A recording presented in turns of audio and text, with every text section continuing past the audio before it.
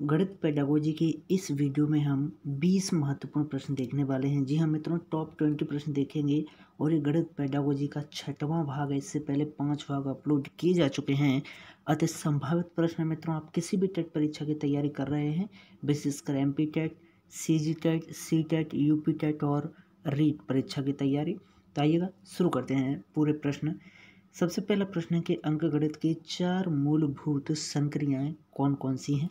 Okay, तो अंकगणित की 4 मूलभूत संक्रियाएं होंगी मित्रों। अगर मित्रों आपके लिए समय कम पड़े तब आप वीडियो को पॉज करके प्रश्न का आंसर कमेंट कर सकते हैं। ओके, तो इसका सही जवाब है कि अंकगणित की 4 मूलभूत संक्रियाएं हैं योग, व्यकलन, गुणा और भाग। ओके, ऑप्शन डी इसका सही जवाब है। अगला प्रश्न है कि अध्यापक ने कक्षा 4 के छात्रों को 36 टाइल दी हैं और उन्हें सभी संभव आयतों में व्यवस्थित करने के लिए कहा है। इस क्रियाकलाप के द्वारा निम्नलिखित में से कौन सी संकल्पना को संबोधित नहीं किया जा सकता है। इसका सही जवाब है कि आयतन। ओके, ऑप्शन सी इसका सही जवाब।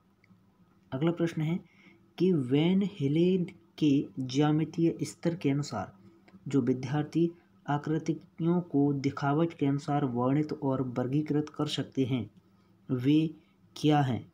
तो इसका सही जवाब है कि वे स्तर 0 मानसिक चित्रण हैं। ओके, ऑप्शन डी इसका सही जवाब है। अगला प्रश्न है कि निम्नलिखित में से कौन सा खुला अंत वाला प्रश्न है। तो खुला अंत वाला प्रश्न इन चारों में से है ऑप्शन ए कि आप 15 को 3 से गुणा किस प्रकार करेंगे। अगला प्रश्न है कि गणित करने की युक्ति के रूप में सवाल हल करना में शामिल है क्या। तो इसका सही जवाब है कि इसमें शामिल है क्रियाकलाप आधारित उपागम। ओके, ऑप्शन ए इसका सही जवाब। अगला प्रश्न है कि जब राजन के सामने शाब्दिक समस्याएं आती हैं तो वह प्राय पूछता है मैं जमा करूं या घटा, मैं गुणा करूं या भाग। इस तरह के प्रश्न क्या बताते हैं। तो इस तरह के प्रश्न बताते हैं कि राजन संख्या संक्रियाओं को नहीं समझता है। ओके, ऑप्शन ए इसका सही जवाब है। अगला प्रश्न है कि गणित शिक्षण की आगमन विधि का सिद्धांत क्या है। तो गणित शिक्षण की आगमन विधि का सिद्धांत है सामान्य से विशिष्ट की ओर। प्रश्न है कि बीज गणितीय सूत्र का अधिगम है क्या। तो बीज गणितीय सूत्र का अधिगम है व्यापीकरण। ओके, ऑप्शन बी इसका सही जवाब। अगला प्रश्न है कि बताए गए नियमों को उदाहरणों में प्रयोग कर उनकी पुष्टि करना किस शिक्षण विधि से संबंध रखता है। तो यह संबंध रखता है निगमन विधि से। ओके, ऑप्शन ए इसका सही जवाब है। अगला प्रश्न है कि नियम से उदाहरण की ओर किस शिक्षण विधि से संबंधित है। तो नियम से उदाहरण की ओर संबंधित है निगमन विधि से। प्रश्न है कि एक विद्यार्थी 8 मीटर लंबे और 5 मीटर चौड़े आयत का परिमाप ज्ञात करने के लिए निम्न क्रिया की परिमाप 8-5-8-5 बराबर 26 मीटर विद्यार्थी का हल किस शिक्षण विधि पर आधारित है। तो यह आगमन विधि पर आधारित है। ओके, ऑप्शन ए इसका सही जवाब है। अगला प्रश्न है कि एक विद्यार्थी ने 800 रुपये पर साधारण ब्याज 3 वर्ष के लिए 10% वार्षिक दर से ज्ञात करने के लिए निम्न क्रिया की हुई है। तब बताइएगा कि यह कौन सी विधि है। तो यह मित्रों निगमन विधि है। ओके, ऑप्शन बी इसका सही जवाब। अगला प्रश्न है कि निम्न में से कौन सी विधि देखो, सुनो और समझो के सिद्धांत पर आधारित है। तो देखो, सुनो और समझो के सिद्धांत पर आधारित विधि है प्रदर्शन विधियों के। ऑप्शन बी इसका सही जवाब है। अगला प्रश्न है कि निम्नलिखित प्रश्न को पढ़िए। x-1 बट्टे 2x-3 बराबर 3/8। इस प्रश्न में ब्लूम टैक्सोनॉमी के किस संज्ञानात्मक कौशल पर बल दिया गया है। तो ब्लूम टैक्सोनॉमी के संज्ञानात्मक कौशल पर बल दिया गया है वो